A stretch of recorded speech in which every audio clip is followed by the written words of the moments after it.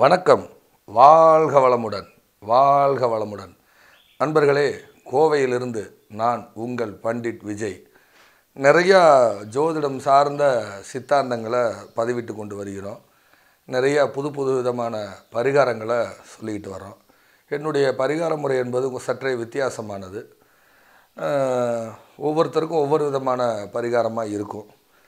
இந்த ஜாதகம் பார்த்திங்கன்னா பிறந்த தேதி மாதம் கொடுக்கல.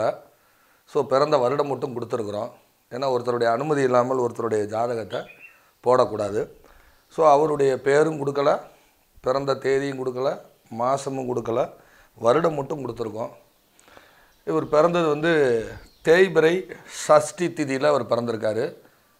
அதுக்கு சூனிய ராசி மேசமும் சிம்மமும். தேய்பிறை சஷ்டி திதியில் பிறந்திருக்காரு. அதற்கு சூனிய ராசி மேசமும் சிம்மமும்.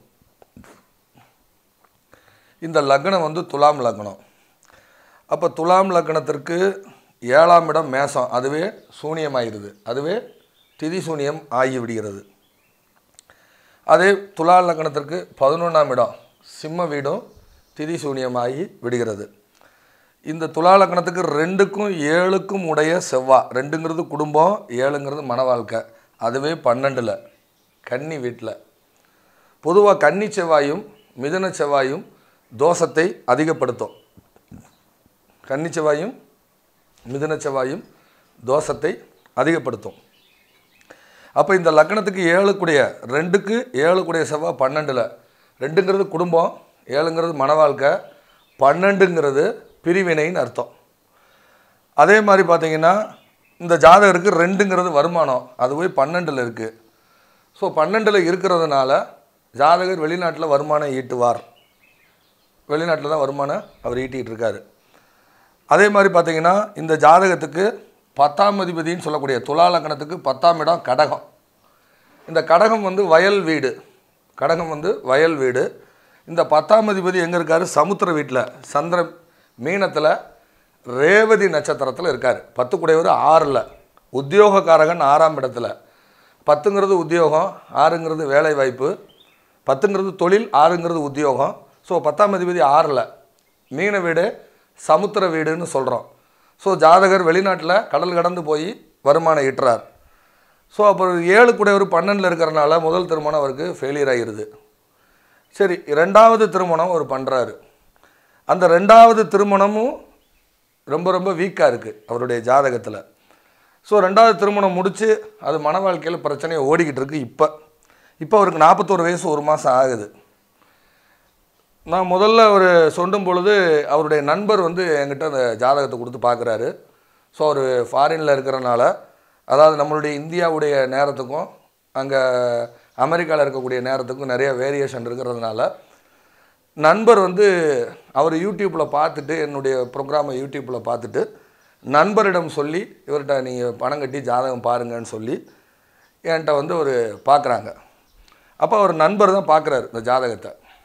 நான் முதலே கேட்டேன், ஐயா அடுத்தவங்க ஜாதகத்துக்கு பலன் கேட்குறது தவறு, நீங்கள் உங்களை உண்மையிலே உங்கள் நண்பர் சொன்னாரா? இல்லை, நண்பர் தான் சொன்னாருங்க, தைரியமாக நீங்கள் சொல்லுங்கள், ஒன்றும் பிரச்சனை இல்லை, என்னுடைய குடும்ப நண்பர்.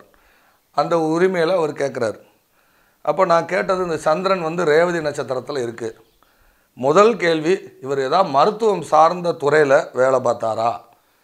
இந்த நண்பர் சாதிக்கிறார், இல்லவே இல்லை, எனக்கு தெரிஞ்ச ஒரு 20 வருடமாக பழக்கம், அவர் மருத்துவத்துறையிலேயே வேலை செய்யலை, அதனால் நீங்கள் சொல்கிறது தவறு அப்படிங்கிறார். இல்லைங்க, ஏதாவது யூகே மாதிரி இடங்களில் கண்ட்ரியில் ஸோ ஏதாவது ஒரு மருத்துவத்துறையில் வேலை செஞ்சுருக்கணும், ஒரு மருந்து கம்பெனிலேயோ ஸோ இல்லை மெடிசன் சம்மந்தமான ஒரு சாஃப்ட்வேர் நிறுவனத்துலேயோ ஏதாவது ஒன்று வேலை செஞ்சுருக்கணும் அப்படின்னு சொன்னால் அவர் இல்லை அப்படிங்கிறாரு. எனக்கு அவருக்கும் ஒரு ஆர்கியூமெண்ட்டே ஆயிடுச்சு. நான் கூட, ஐயா பணம் கூட திருப்பி தந்துடுறேன், நீங்கள் உங்கள் அக்கௌண்ட்டுக்கே ரீஃபண்ட் பண்ணிடுறோம் அப்படின்னு. இல்லைங்கய்யா, நீங்கள் பாருங்கள், ஏற்கனவே உங்கள்கிட்ட நாங்கள் ஜாதகம் நிறையா 2-3 ஜாதகம் பார்த்துருக்கோம், நீங்கள் கரெக்டாக சொல்லுவீங்க, சரி இந்த விஷயத்தை விட்டுருங்க, வேறு விஷயத்துக்கு வாங்கன்னாரு. சரின்ட்டு நான் அதுக்கப்புறம் அவருக்கு மேரேஜ் ஃபெயிலியர் ஆனது, அவர் அப்ராடில் ஒர்க் பண்ணது, இப்போ 2வது மேரேஜ் பண்ணியும் பிரச்சனைகள் இருக்கிறது சொல்லியாச்சு. இப்போ இந்த 2வது மேரேஜ் சேர்ந்து வாழணும், அதுக்கு என்ன சொல்யூஷன், அதுக்கு சொல்லுங்கள் விடை அப்படின்னு அவர் கேட்குறாரு. அப்போ நான் எப்படி எடுத்தேன் பரிகாரம்? ஏன்னா என்னுடைய பரிகார முறை வேறு. ஒருத்தர் கொடுத்த பரிகாரம் ஒருத்தருக்கு சத்தியமாக வராது. மக்கள் என்ன நினைக்கிறாங்க, இதே பரிகாரம் நமக்கு செஞ்சால் செட் ஆகுமா, இதே பரிகாரம் நமக்கு செஞ்சால் செட் ஆகுமா அப்படின்னு தான் எல்லோரும் நினைக்கிறாங்க. கிடையாது. ஒருத்தருக்கு பரிகாரம் வேரியேஷன் வரும். அப்போ இந்த ஜாதகத்தில் இந்த லக்கணத்துக்கு 10 கூடிய சந்திரன் 6ல், 10ங்கிறது என்ன அப்படின்னா கர்மஸ்தானம்னு அர்த்தம், 6ங்கிறது சண்டைன்னு அர்த்தம், 7 கூடையவர் 12ல். அப்போ 6 12 தொடர்பு வருது. இந்த லக்கணத்துக்கு 10 கூடிய சந்திரன் 6ல், இந்த லக்கணத்துக்கு 7 கூடிய செவ்வாய் 12ல். 7ங்கிறது மன வாழ்க்கை, 12ங்கிறது பிரிவு, 10ங்கிறது உத்தியோக தொழில். அது போய் 6ஆம் இடம் உத்தியோக வீட்டில் உட்காந்துருக்கு. அப்போ சந்திரன் செவ்வாய் வந்து இந்த ஜாதகத்தில் பார்த்து இருக்குது. அப்போ 10ங்கிறது என்ன அப்படின்னு கேட்டிங்கன்னா கர்மஸ்தானத்தை சுட்டி காட்டக்கூடிய வீடு 10. 12ஆம் இடமும் கர்மஸ்தானத்தை சுட்டி காட்டும். அப்போ 7 கூடையவன் 12ல், 10 கூடையவனும் 7 கூடையவனும் ஜாதகத்தில் 12 கூடையவராக, இந்த லக்கணத்துக்கு 7 கூடையவரே 12ல், 10ம் 12ம் கர்மஸ்தானம். ஸோ சந்திரன் செவ்வாயை பார்க்குறாரு, செவ்வாய் சந்திரனை பார்க்குறாரு. அப்போ நான் என்ன சொன்னேன் அப்படின்னு கேட்டிங்கன்னா செவ்வாங்கிறது மங்களம், செவ்வாங்கிறது மங்களம், சந்திரங்கிறது வயல் வீடு. அப்போ இந்த லக்கணத்துக்கு 10ஆம் இடம் கர்மஸ்தானம். இவருக்கு கர்மா எங்கே இருக்குது? கும்பகோணம் மாவட்டத்துக்குள்ளே ஒளிஞ்சிருக்கு, வயல் வீட்டில். அப்போ நான் கும்பகோணத்துக்கு பக்கத்தில், நீடாமங்கலம் பக்கத்தில், ராகுங்கிறது லெங்க்த்து, பாம்பு எப்படி நீளமாக இருக்கா இல்லையா, ராகுங்கிறது நீளம், அது செவ்வாய் கூட சேர்ந்துருச்சு. அப்போ நீடாமங்கலத்தில் இருக்கக்கூடிய பாடைகட்டி மாரியம்மன் கோவிலில் போய் 10 12 கர்மம்னு அர்த்தம். செவ்வாய் காலபுருஷனுக்கு 8 கூடையவர், காலபுருஷனுக்கு செவ்வாய் 8 கூடையவர். அப்போ 2ஆம் இடமே இருக்குது விருச்சிகம். அப்போ செவ்வாய் வந்து 12ல் இருக்கார். ராகு எதுங்கிறது கெட்டுறது, பாம்பு. அப்போ பாடைகட்டி மாரியம்மன் கோவிலில் போய் திருமணமான பெண்கள், அங்கே இருக்கக்கூடிய 9 பெண்கள், கோயிலுக்கு வரக்கூடிய 9 பெண்களுக்கு புடவை, மாங்கல்ய தானம், இந்த மாதிரி வளையல், இதெல்லாம் தானம், மங்கள பொருட்கள் வரக்கூடிய பெண்களுக்கு அம்மனுடைய பாதத்தில் வச்சு பூஜை செய்து 9 விதமான மங்கள பொருட்கள் 9 விதமான பெண்களுக்கு கொடுத்துட்டு, சுமங்கலி பெண்களுக்கு தானம் கொடுத்துட்டு, கணவன் மனைவி 2 பேரும் அந்த அம்பாளுக்கு அர்ச்சனை அபிஷேகம் பண்ணிவிட்டு வந்தீங்கன்னா உங்களுடைய மன வாழ்க்கையில் பிரச்சனை வராது அப்படின்னு அவருடைய நண்பருக்கு இந்த பரிகாரம் சொன்னோம். அப்போ என்னுடைய பரிகார முறைகள் என்பது வித்தியாசம். சந்திரன் தான் மாறி, செவ்வாய் மங்களம்.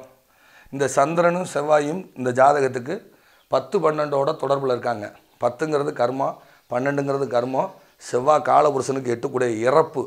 அப்போ இறந்தவங்கள தானே பாடையில் தூக்கிட்டு போகிறோம். ஸோ பாடைகட்டி மாரியம்மன் கோவில் எங்கே இருக்குது அப்படின்னு கேட்டிங்கன்னா நீடாமங்கலத்துக்கு பக்கத்தில் வலங்கைமான் அப்படிங்கிற ஊரில் அது இருக்குது. ஸோ அங்கே போய் இந்த பரிகாரம் நீங்கள் பண்ணுங்கள்.